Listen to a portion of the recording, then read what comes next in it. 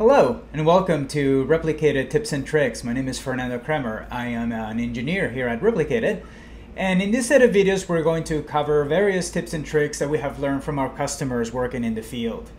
Now before we get further, we need to make sure that you have the right environment locally to follow along and run your own tests and try things out.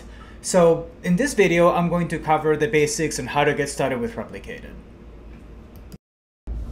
So after completing this video, we'll have an account created in Replicated, and in this account we'll have our application defined. We'll also set up our local development environment and we'll have a release ready for deployment. If you want to follow along, make sure you have a GitHub account and also a local environment where you can install the Replicated CLI and clone the repository. So to get started, head over to vendor.replicated.com. This is what we call our vendor portal. And to sign up, click on the Create a New Team link. Once you do that, you can sign up. In my case here, I'm going to stick to the Tips and Tricks theme. So I will use that as my last name, company name, and then I will add that to my email so it doesn't clutter my inbox. I can keep track of it. Lastly, I'll set up my password, and I'll make sure to enter this exact same password below. And then I'll check the Agree to Replicated's terms of service, and notice there's a link if you'd like to read on. Lastly, the last step is you're going to be sent an activation code to your email. You can click on the button directly, or you can take this code and put it over back on the form, which is what I'm going to do. I'll click on activate, and now I am ready to go. The next step now is to create or define our first application. The name can be whatever you'd like. I'm going to use Tips and Tricks and click on Create Application. The landing page, if you will, of the vendor portal is the channels. And channels is what allows you to manage which releases of your applications are available to who. So think of a release only for internal testing versus a release that you want your customers to have. So that's what channels allow you to do. So now what I'd like to do is set up our development environment. And we'll be going to the settings screen here because we'll be needing our application slug, which is tips and tricks. And then we'll need to create our API token. In this case, I'll call it training. And then I'm going to put it read and write. We'll click on create token. And this is something I'll put in my clipboard. So in order to set up our local development environment, we're going to use this template GitHub repository. I've put the address on the screen here.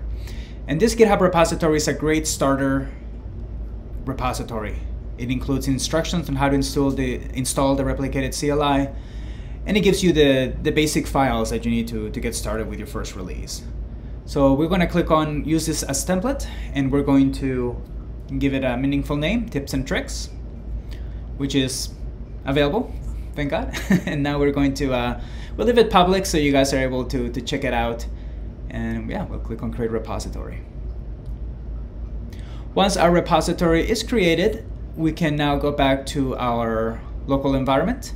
So I like to use Visual Studio Code, but you can use whatever interface you like to use to interact with Git. So here I'm going to clone my repository. Provide the URL from my own repository, of course. And I'm going to open our new local repository, which has now our files for our replicated application. So now to set up our CLI, so the command line interface, which is described in the README in the repository, I'm going to switch over now to my terminal. And what I'm going to do now is I'm going to start to define my environment variables, which are defined in that README. But first, let's install the Replicated CLI. Let's skip over all the homebrew updates and stuff so you guys don't get bored. Once it's installed, though, you should be able to run replicated space version, and that will work as long as the installation is complete and successful, which it is in this case. So now, in order to now connect this Replicated CLI to the vendor portal account, we'll need to set up a couple of environment variables. So the replicated app environment variable is from that application slug that we discussed earlier. And the replicated API token is that API token we copied from the vendor portal. So once you have both of those environment variables set up, you can list your releases, which in this case we haven't done that yet, so that's why we just get the columns. But we're ready to go. So now if I want to create a release with whatever YAMLs are provided by default in this repository, I just gotta make sure you're in the directory with the manifest directories are. So now you can do replicated release create -- auto, which by default looks at a manifest directory in the same location, and we'll promote it to the unstable channel.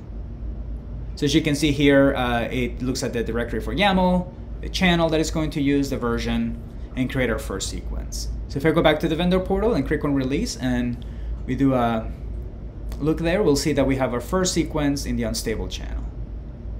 And here, if we click on view YAML, we can see the various files that were taken from our local manifest directory and uploaded into the vendor portal. So in summary, we were able to create our account in Replicated. We created an application in that account, and we set up our local development environment. And we also created our first release. We covered a lot today. Thank you for watching. Hopefully you found this information helpful. Stay tuned for the upcoming videos, which will help us take further into Replicated. So long.